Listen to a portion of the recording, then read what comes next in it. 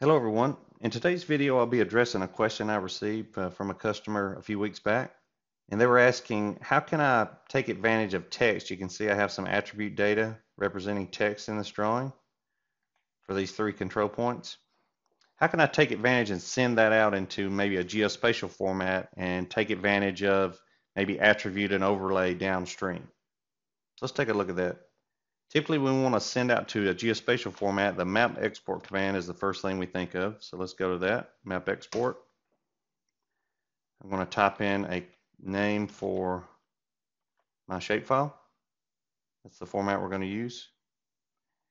And one difference than what we would normally do here is we're going to pick text.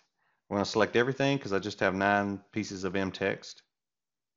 Go to data. This is the key. We've got to make sure we bring the attribute data that we need. So you can see all the properties, and under object data, I want M text. And if I look under text, the actual contents is what I can use to visualize this text downstream, the contents field. So I want to make sure at least I have that.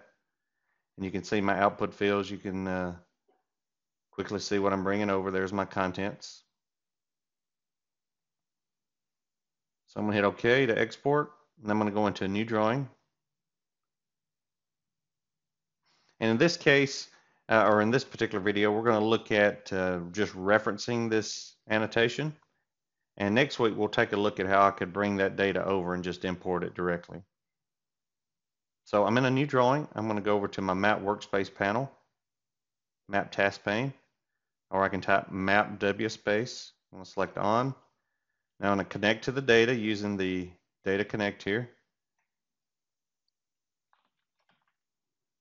There's text out 3, connect, and add to map.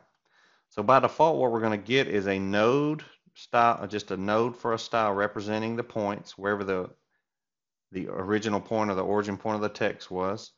And then all that object data that I asked to come out, it went as attribute data for these points. So I'm going to select a point, right click, and go to show data table. And you can see as I scroll across under the contents field, there is my attribute annotation. Okay. You can also see it under text string. It puts it in the text string column as well. So we have it. We just need to change the style to see it. So I'm going to right click on the style and go to edit style. We're going to pick on the style, hit the ellipsis. Now if I want to keep the little point that it displays the map symbol, I just hit add symbol to pick a new one. I'm going to go to M text. I want to change the color. And I might change justification. You can see at the bottom of the preview, I'm going to go to left top justified.